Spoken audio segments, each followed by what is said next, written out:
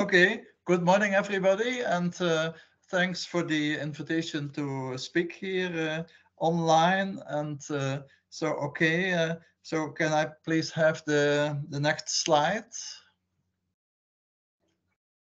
Yes, so this is the the contents of my talk.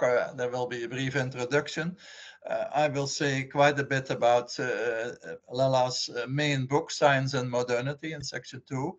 And then focus a bit more and give a certain more assessment of Lela's view of technoscience, and there are brief concluding remarks. So can I have, so let me start with some introductory comments. So as far as I remember, I have never met Srđan Lelas in person. So maybe I've seen once a presentation by him, but I cannot really remember. It's a long time ago. But what I have done is I have studied part of his work and discussed it in 2 publications. So one publication is a review I wrote in 2002, a review of the book Science and Modernity.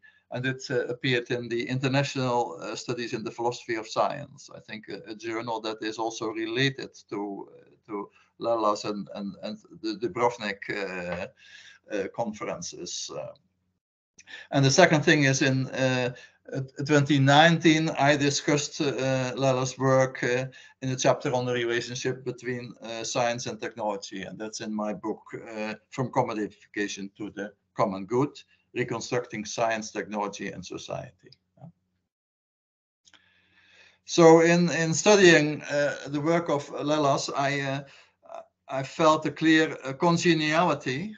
So both with his philosophical approach, and with several of his views. And now, I also read, the memorial review by Dr. Boris Kosniak, and I learned also from that review a further agreement with the work of Lelas. So like him, I started my career as a physicist, and moreover, my doctoral dissertation, dating back from 1984, also included an extensive study of the work of Niels Bohr, the Danish physicist, and both Bohr's scientific and his philosophical work. Finally, a remarkable and I think also a commendable feature of Lelas is his interest in politics. And like him, I share such an interest. But in contrast to me, he has actually been a practicing politician, serving as an assistant and deputy minister of higher education in Croatia, I think in the years 92 and 93, probably difficult years. So that is also a very special aspect, yeah. Okay, now the second session, yes, Science and Modernity toward an Integral Theory of Science. And so in this section, what I'll do is I'll make some general comments on Lelas' main book, Science and Modernity. I do not go into much detail. It's a big work, and so there is there's not the opportunity to go into big detail. But my comments, they are based on 3 things. First, a rereading of parts of the work of some of the work of Srđan Lelas, and also rereading my own earlier comments on it, and then also situating Lelas' work in the current philosophical landscape. So can I have the following slide 3? Yeah. Oh no, slide 2. I'm sorry. Can you go back to slide 2 still? Is this the right one? This is yeah. Okay. So as I said, in 2002, I wrote a review of Science and Modernity, and it started as follows. And on the slide is this quotation. I read this quotation: "Science and Modernity is an ambitious, difficult, thoughtful book. It is ambitious because it aims to provide a comprehensive account of science. As such, it's limited to science in a narrow sense, but deals extensively with natural and cultural preconditions and context. Hence, the book covers an astonishingly wide ground. So some comments on this. Say, an obvious feature of the development of philosophy of science, and probably also philosophy more general, during the past decades, that is an increasing specialization and fragmentation.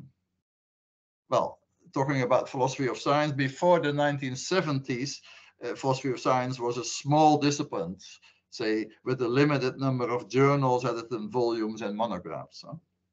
But since then, so journals and books have multiplied, and they have focused on ever more specific subjects, disciplines, and methods.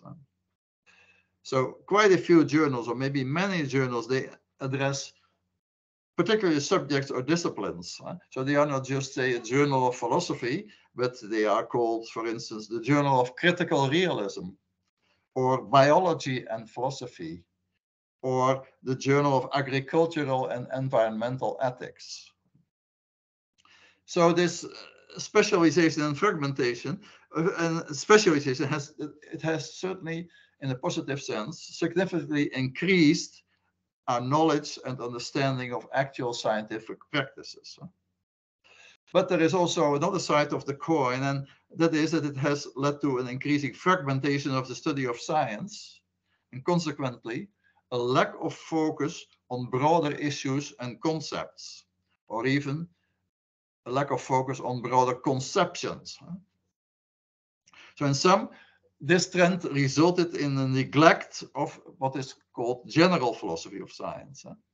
So a telling example is this. So you have the Journal of General Philosophy of Science, it's German journal. And so at one point in discussion, the editors said, yeah, our journal is now also specialized. There are not many, say, general articles in that. So that even in the journal with that title, you see that specialization.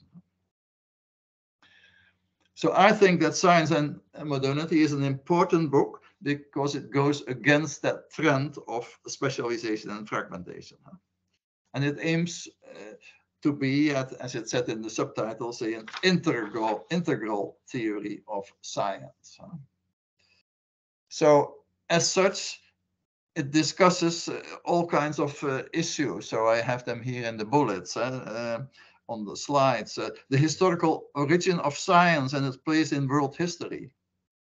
And it addresses crucial biological, neurological, linguistic, social, and in particular, technological aspects of the development of science. And in terms of disciplinary resources, the book is also open-minded. It addresses and exploits a host of relevant studies from a variety of disciplines. Well, clearly, this methodological broadness makes it also a difficult book. I think also difficult for the author, probably, to be able to connect all these threads into a coherent whole. But of course, also, and certainly in these times, difficult for the readers, because, okay, readers are specialized, they know everything about scientific explanation, but then there is something about, say, the origin of science. And so for the readers, it is also difficult, but I think still very worthwhile. And of course, books like this, they should not be considered like the last word on the topics they discussed.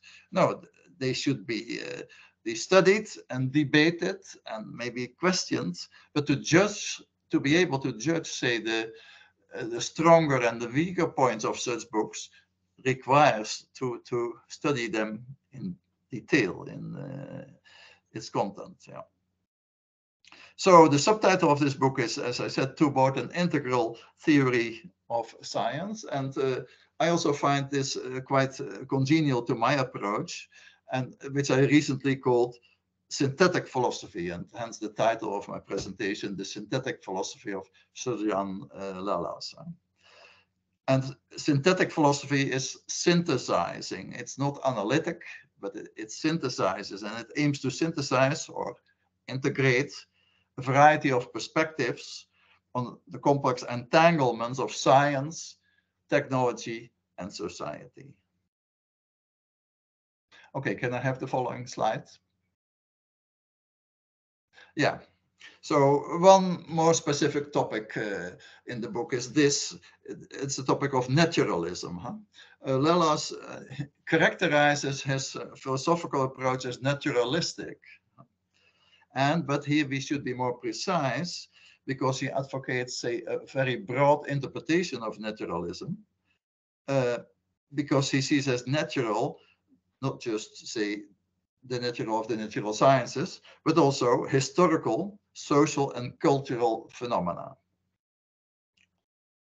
And this contrasts to, I think, most of the more usual naturalistic approaches, because in many of those approaches, they are much more narrow, for instance, in the sense that they see, say, the knowledge produced in the natural science as the only valuable knowledge, or maybe somewhat bigger, as the best knowledge there is. And that means that this narrow kind of naturalism often tends to the doctrine of what is called scientism. If we see this from the perspective of Lelas, I think narrow scientific naturalism often includes what Lelas calls divine knowledge, or the surrogates of divine knowledge. But in the first part of the book, this idea of divine knowledge and the surrogates has been, I think, rightly and thoroughly criticized by Lelas. Okay, so far about naturalism. There is one issue I feel that is somewhat underdeveloped in the book, and it has to do with the notion of naturalism, and then in particular with the relation between naturalism and normativity. Next slide, please. Yeah, so consider this example. So in chapter 11 of the book, Lelas speaks about modes of living. And one mode of living is the modern mode of living. And he says about this, the modern mode of living of humans is, and I quote, as entrepreneurs and businessmen. Put differently, modern life is seen as being dominated by technology and economics. The connection between the two is also expressed, say, in the Heideggerian claim, and also, I quote this also, the essence of modern technology is commodification. Now, of course, there is here a normative question, namely, is this mode of living a desirable mode of living for citizens, but also for scientists? And this complex question, it's a complex question, is not addressed in any detail in the book. So central to Lelas' conception is the notion of a human science. That is, a science that can be practiced by actual humans with their capabilities and their constraints and limitations. So far, so good. But then there is a small shift. Part 3 of the book, that is not called human science, but it's called humane science. And also, I also refer here to the review of Boris Koźniak, who characterizes Lelas as a humanist. And this is also related to this notion of humane. So in English, humane is a term with strong normative connotations. So my dictionary explains humane as kind, tender, merciful, humanizing. And so there is a problem, because actual human science is by no means automatically a humane science. A science that is kind, tender, merciful, and humanizing. So therefore, the crucial question is, on what basis can a non-humane practices and knowledges be identified, criticized, and changed for the better. Next slide, please. Yeah, so science and modernity has an approach that is primarily descriptive and explanatory. Surely, when you scrutinize it, you will see that it also contains various normative presuppositions. But they remain in, say, in the body of the work, they remain largely implicit, but not completely. So surprisingly, at the end of the book, the very last pages, Lelas voices a serious concern, a serious normative concern, and it is the concern about the increasing commodification and commercialization of contemporary science. He voices his concern, but still closes the book with an expression of hope.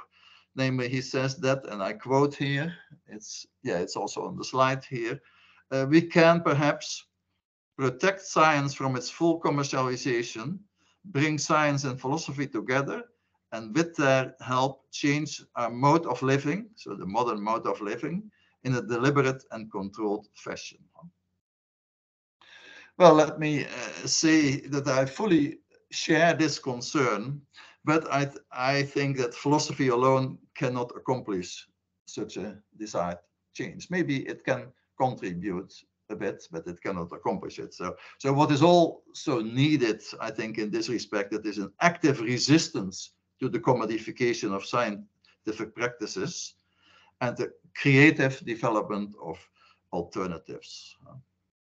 Well, let me just mention a project in which I'm involved at the moment that tries to go along such lines. So I'm writing a paper. It's called Medical Research Without Patents, and it argues that the causes of the very high prices of medicines, drugs, they are related, say, to the monopolies that big pharmaceutical companies acquire.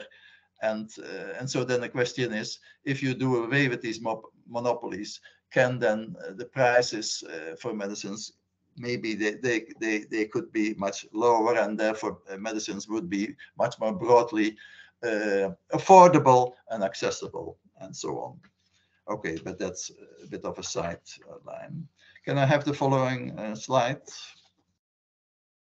Okay, the section 3 is about one specific issue in the book, and it is an issue in which I have been interested for a long time, and Lelas, it's also a central issue in his work. So there are many philosophers of technology, and some philosophers of science, not too many, that subscribe to the view that science and technology, that they are intimately related. Some of these philosophers hold that this has always been the case. Others think that this is a more recent phenomenon, and in this respect, you often hear the date 1980, the start of neoliberalism. And so the term technoscience is often used for this phenomenon. And for instance, here by many authors here, Jean-François Lyotard, Donna Haraway, Bruno Latour, Don Eide, and Alfred Nordman. And also in somewhat different tradition, you have the views by some older word, Martin Heidegger, Jürgen Habermas, also the German philosopher Peter Janich, and here also Srđan Lelas. In addition, I think there is a lot of attention for technoscience these days, and I want to mention here two recent examples. First, Massimiliano Simons. So I mentioned here this article. What is it called? The Technoscientific Practices and Informational. No, sorry. Jean-François Lyotard and Postmodern Technoscience. It's just one of his articles, but Massimiliano has written several other papers on this issue. And the second here is a recent book by Federica Russo, Technoscientific Practices in Informational Approach.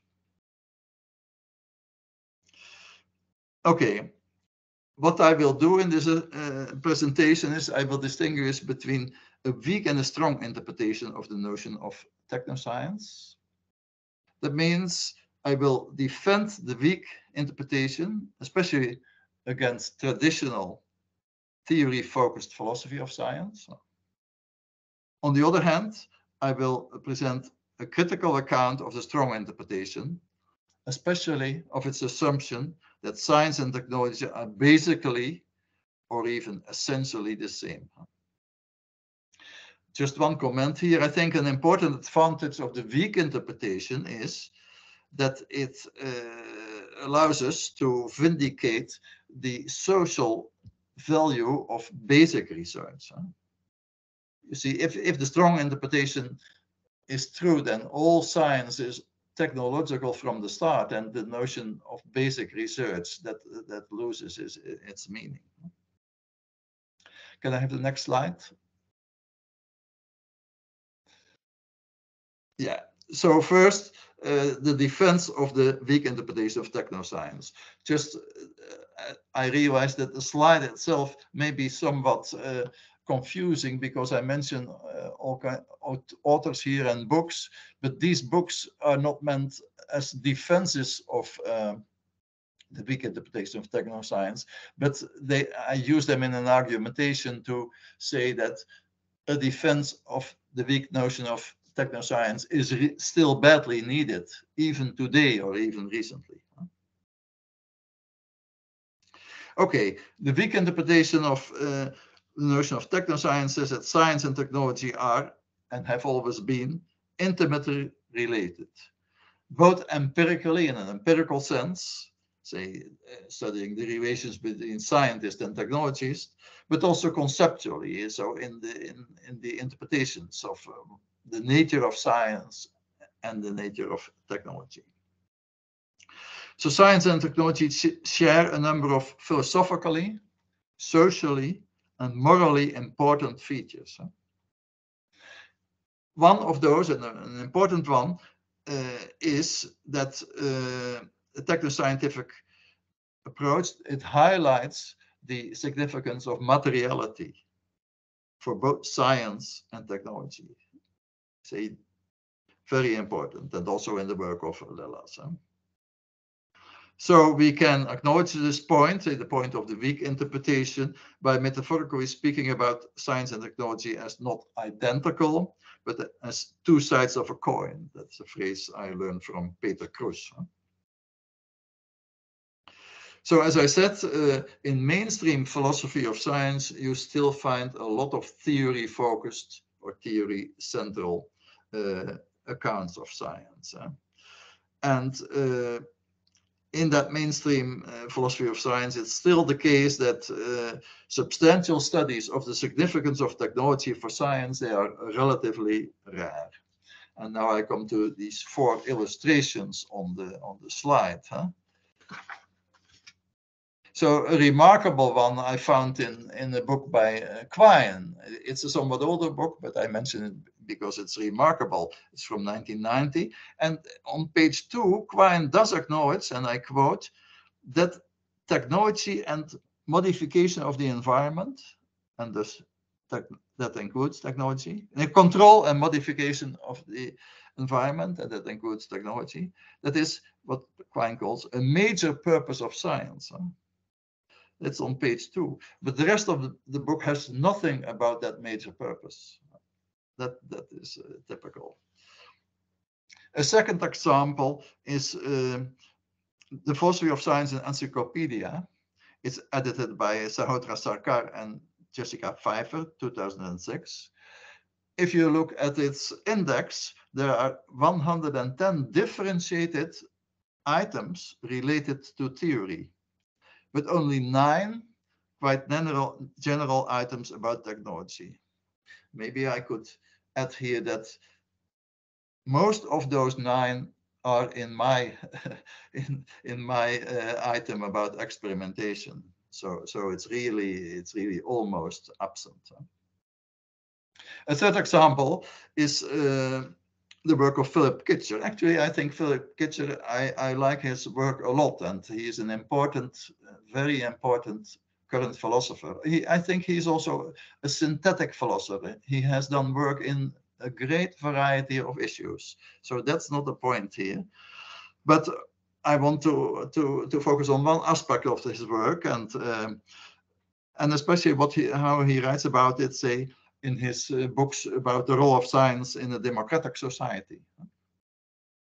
But in in the book, Kitcher advocates what I call a science as knowledge account, and he interprets this knowledge as a set of certified and hence correct and reliable statements. But as you could guess now, science does more than providing statements. Through experimentation and experimental technologies, it also provides realizations of statements, say, to realize those statements in the actual material and social world. For instance, science does not only teach us where to find fresh water, this is an example of Kitcher's, but also includes laboratory procedures for making fresh water. Similarly, Kitcher writes a lot about climate science, but does not mention climate engineering. Thus, he has a blind spot for the important relations between science and technology. And in his case, this neglect has significant implications, not the least for Kitcher's own project that aims for a more democratic organization of the role of science in our current societies. And the point is that the general public is confronted with the results of the sciences also, but I think even primarily, through their contribution to technologies. So if your aim is to increase, say, the democratic role of the public in the sciences, you cannot leave it to science alone. You have to also to take account of the relationship between science and technology. A final point, and very recent actually, that is from the book I mentioned it already, Federica Russo, Technoscientific Practices. She has scrutinized 7 recent introductions to the philosophy of science. So really for the starting students. And say the astonishing result is that these introductions, they are all Anglo-American. They do not or hardly mention the crucial relationship between science and technology.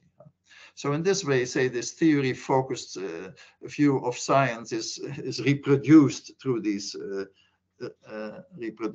introductions. So my conclusion is then that to emphasize the intimate and to study the intimate relationship between science and technology, say, through the weak notion of technoscience, that is still badly needed.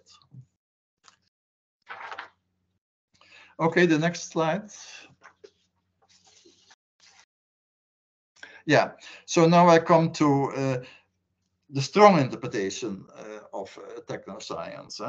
And strong interpretations of the notion of technoscience, so they deny that there are any significant distinctions between science and technology. And furthermore, they draw far-reaching philosophical consequences from that claim.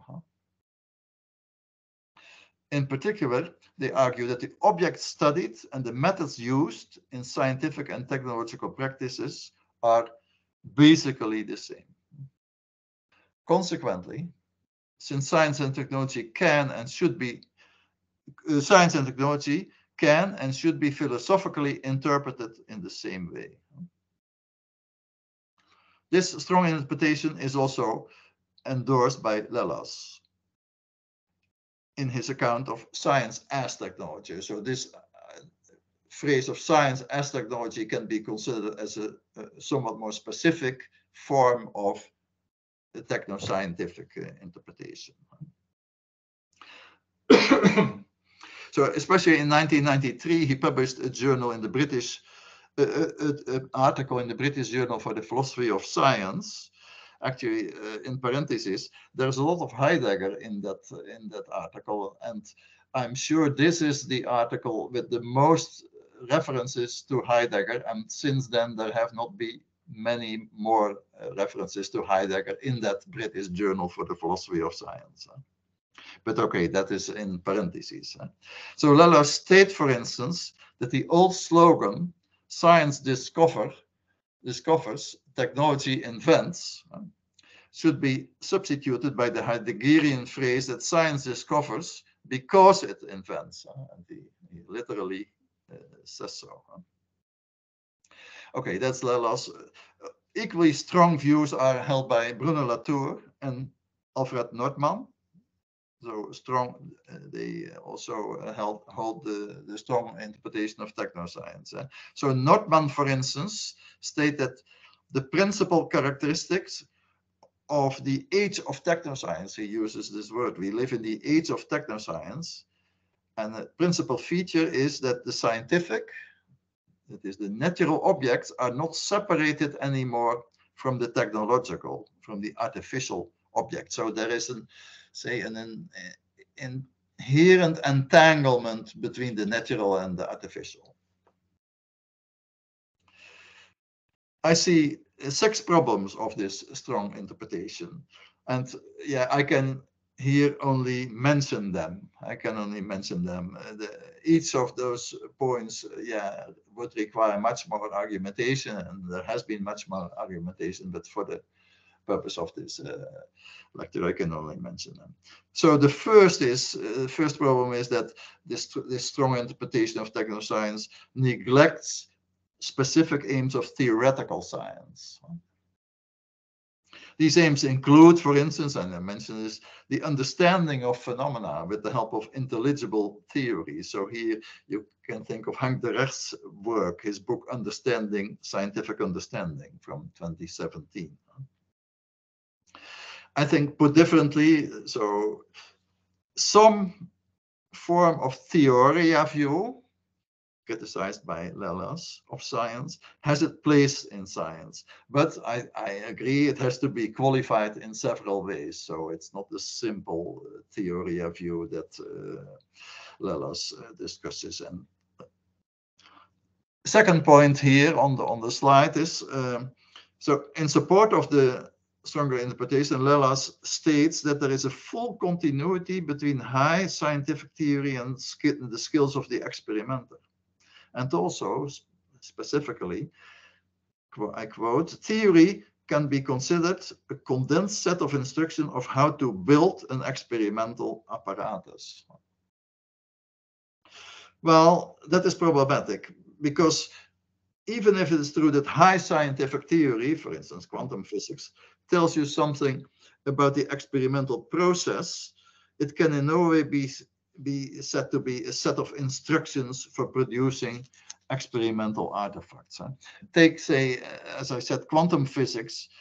It does not even suffice to construct, to construct and use the theoretical models of laser phenomena.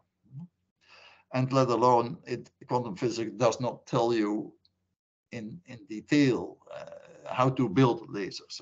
And so it's Nancy Cartwright already in her 1983 book has already written a lot about it, and Lelas has this book has the reference to this book in Science and Modernity, but he doesn't apparently draw this consequence. A further thing here is that, the interpretation of Lelas looks a bit like the operationalist theory of meaning. That the meaning of a concept in science, or maybe of any concept, coincides with the operations that should be carried out to verify it. But this operational theory of meaning is vulnerable to the well-known criticism that it entails an unfruitful proliferation of theoretical concepts. And it neglects the systemic significance of theoretical frameworks. Already Carl Hempel put forward this criticism. The next slide, please. Yeah. So the third, this relates to my own work, that I think the concept in science, the concept we use in theoretical statements, they possess a non-local meaning. And this meaning cannot be reduced to the technological context in which they have been employed thus far. That means that in this specific sense, the meaning of this concept transcends the meaning of their past and present contexts. An implication is the concepts are in fact abstract entities. As such, they are ontologically different from socio-material technological artifacts or systems. So in my work, I have developed this point as saying that one concept has two functions. One is to structure phenomena, parts of reality that we already know, but another function is to look ahead to possibly novel phenomena and parts of the world. And that forward-looking function of concepts requires that you have to sever them from the context in which they have functioned thus far. So in the sense they have some really novel features. The fourth problem of the strong interpretation is of technoscience is this, that usually material and social realization of scientific projects, they take place at much smaller spatio-temporal scale than is the case with technological projects. So the science you do in a laboratory, it's mostly closed. Technology takes place in the world. And this means that the implied social and normative issues regarding science and technology, that they also differ significantly. Okay, some proponents of the strong interpretation of technoscience address such issues, but many are rather vague and abstract about these issues. The fifth point is this, that if it's generally true that science discovers because it invents, actually what follows logically is that all results of scientific research, including its theories, are in fact inventions. That's a logical implication. If this is the case, they would all be patentable if they meet the usual criteria. So this means that the uses could be privatized and exploited for profit-making purposes of commercial industries. So this is a consequence of this idea that science discovers because it invents. And this consequence is, I think, first, it's in contradiction to the patent laws. Patent laws explicitly exclude the patenting of scientific theories. But second, and that's important here, it also seemed to contradict Lelas' critique of commercialized science mentioned in the previous section. The final point here, and maybe not everybody agrees with this, but if we employ the broader European notion of science, and I prefer that, science, or in German Wissenschaft, in Dutch Wetenschap, in French science, I don't know what that is in Croatian, whether you also have this, but this broader European notion of science includes disciplines such as anthropology, historiography, and philosophy, which are where the intervening with technology is less strong, far less strong. Even it's not necessarily abstract, it's far less strong. Okay, my conclusion here is that the weak interpretation of technoscience is important and correct, and it's still necessary to explain and defend it. However, the strong interpretation of technoscience cannot be justified. To constitute a genuine integral view of science, some theses of Lelas' Science and Modernity should be qualified by examining the impact and implications of language, society, and normativity in more detail than is done in the book. Next slide, please, the final slide. Yeah, concluding remarks very briefly. So let me say I've studied the work of Lelas with great interest and sympathy. And his main work, Science and the Modernity, and especially its project of working toward an integral theory of science, deserves a careful study, critical debate, but also further development. One suggestion I made concerning this further development is to interpret the notion of technoscience in the weak rather than in the strong sense. The second suggestion is to study the major normative issues of our times and combine its results with, or maybe to integrate them into, the framework proposed in Science and Modernity. Well, I hope that this conference will contribute to achieving these aims. Okay, the next slide has some of the, say, the references on which this presentation is based. So thank you for your attention.